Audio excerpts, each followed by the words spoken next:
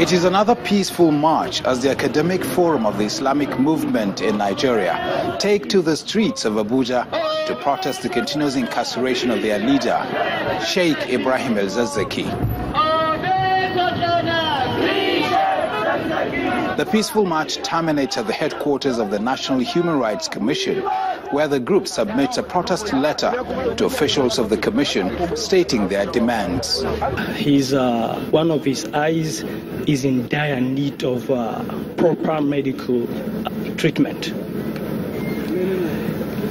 So that is why we are here today.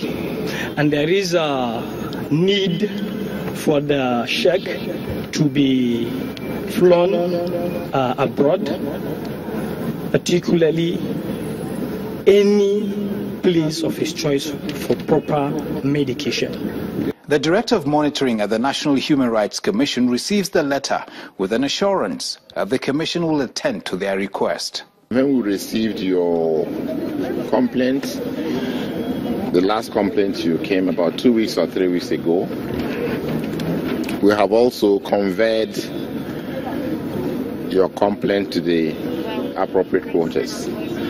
So my advice to you, the advice of the Commission to you is you wait.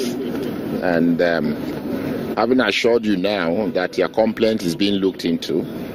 A federal high court sitting in Abuja had on the 2nd of December 2016 ordered the Department of State Services to release Sheikh El-Zakzaky and his wife within 45 days of the judgment.